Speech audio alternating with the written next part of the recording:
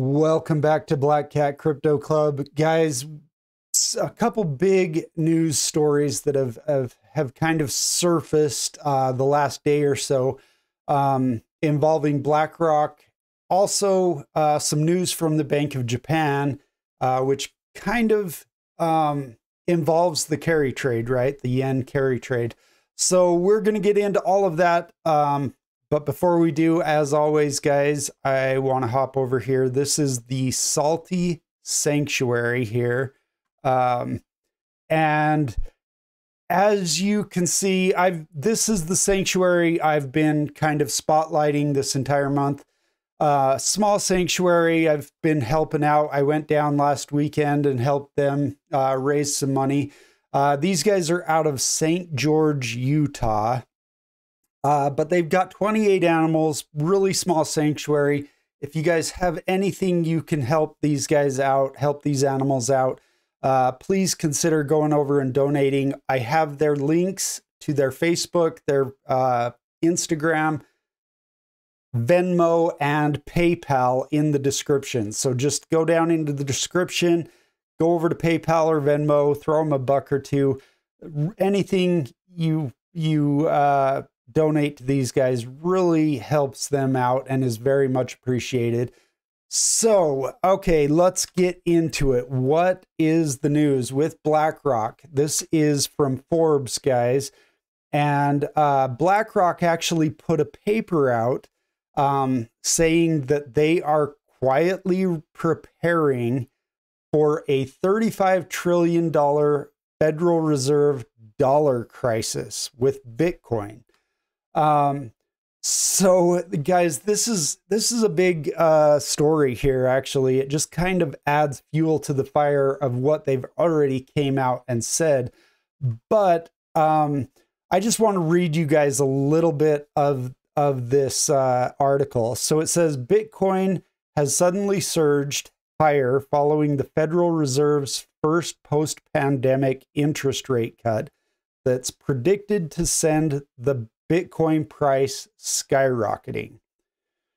The Bitcoin price has climbed over to over $62,000 per Bitcoin, with traders now turning to China shock and awe earthquake after the Fed surprised traders with a 50 basis point cut, kicking off what's expected to be a fresh liquidity cycle that could put Bitcoin and crypto markets on the cusp of a major move.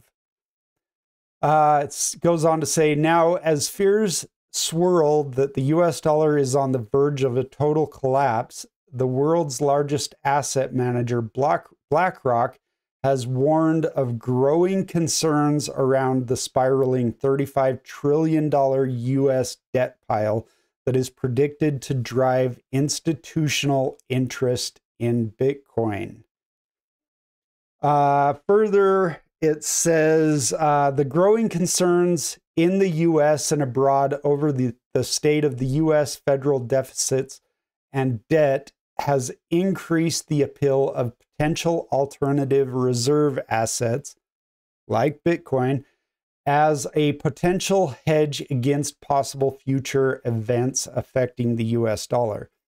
And this was from several high-up chief officers in Blackrock.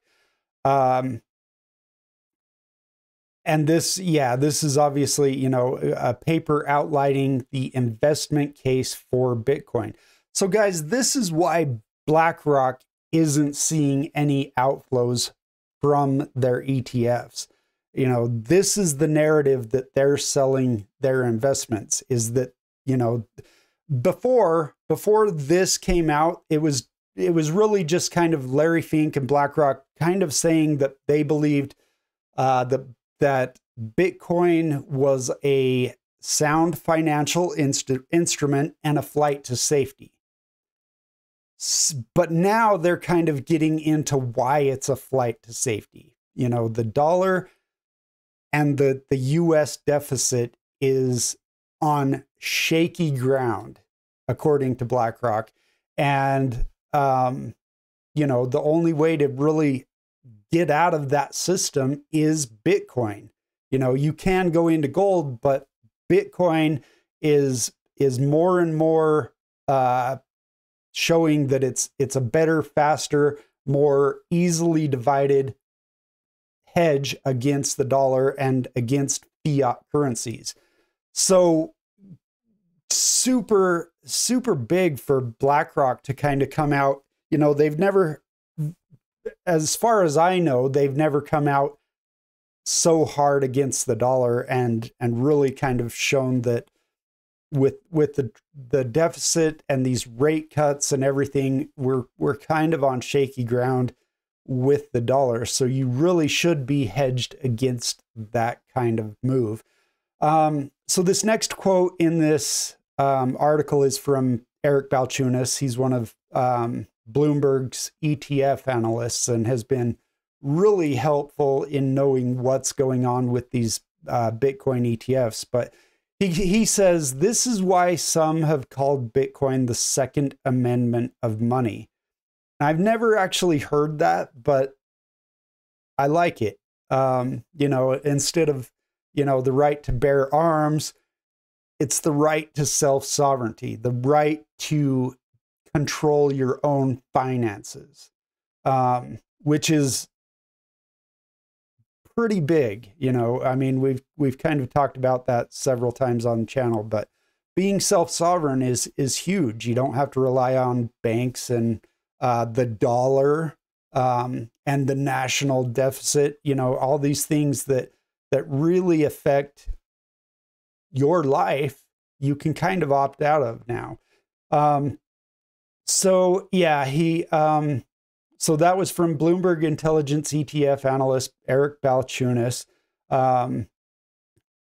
adding the US debt pile of 35 trillion that's growing at a clip of $1 trillion every 100 days has no end in sight. So we are literally adding $1 trillion every 100 days to our national deficit. And it's just getting worse. You know, both candidates right now, Trump and Harris, have no plan to reduce the deficit. It's all about spending. So they're just going to add and add and add, no matter who gets into office this next 4 years. They're going to spend, and the U.S. deficit is just going to go up and up and up. And Bitcoin is your way to opt out of that. So big news here, guys. I don't know. This kind of just speaks to, you know, a lot of the people out there that are saying, well, BlackRock's getting into Bitcoin to destroy it, or you know, you have a lot of people out there that are just really skeptical of BlackRock's intentions in Bitcoin and why they're getting into Bitcoin ETFs. But this just really shows that Bitcoin is their escape hatch for getting out of the dollar. It's, you know, like Larry Fink has been saying for a while, it's their flight to safety. It's, you know, they have no I mean, you can get as conspiratorial as you want, but BlackRock, this is their escape hatch from really kind of a failing fiat system. So cool to see him take it a whole step, another step forward on that. Guys, I want to jump over to this also. This is big news. This just happened today. The Bank of Japan keeps rates on hold. Ueda, the governor, kind of the Fed chair for the Bank of Japan, kind of the Jerome Powell of Japan's central bank, tempers another hike speculation. So this is good for Bitcoin. It's kind of a damned if you do, damned if you don't situation, because I think this initially, in a way, kind of made Bitcoin and stocks tick slightly lower this morning, but we're kind of just normalizing there. And I'll tell you how I look at that. But basically, UEDA tempers another hike speculation. They keep rates the same, so we're not seeing another rate hike that could strengthen the yen, bring the dollar down further, and cause a bunch of sell-offs in commodities, equities, stocks that we saw 6 weeks ago with the carry trade unwind. So that's good. It's kind of holding steady. You know, we're not going to see a big unwind of that carry trade, at least anytime soon. But what the comments from UEDA did was it did weaken the yen, which made the dollar actually climbed pretty good this morning on this news. And when the dollar climbs, Bitcoin kind of comes down against the dollar, right? Even if Bitcoin is just holding steady on Bitcoin news and whatever, if the dollar gains, obviously Bitcoin is staying the same, but the dollar gains, so we kind of lose a little bit of footing against the dollar. But that's just a short-term thing, guys. Like this 50 basis points cut that we just got Wednesday from the Federal Reserve is just going to weaken the dollar over the next year, 2 years, who knows. So yeah, we did kind of see, we dipped from like, I think last night we hit somewhere around 64,000 on Bitcoin. And then this morning we saw us kind of dip back below 63. I think we went down to like 62.5 or so, kind of on this news and the dollar just gaining strength this morning. But we've kind of recovered from that. I think we're holding pretty steady around 63,000 right now. And really there's just nothing but tailwinds, in my opinion. We're going to see more institutions taking that page out of BlackRock's playbook, and kind of hedging against the massive government spending and rate cuts. You know, the dollar is just going to lose strength while we're cutting rates. So that's just how it happens.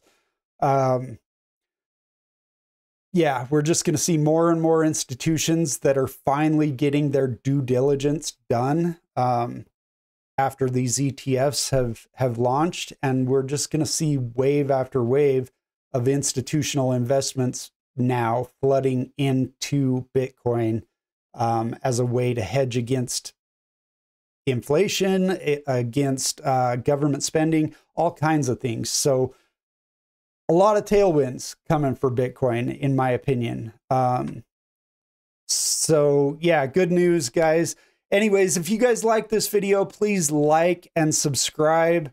Really helps the channel out. And as always, I'm really honored that you guys have kind of lent me your ear, let me take up some time of your day and watch my videos. So really appreciate it. And I will see you guys in the next video.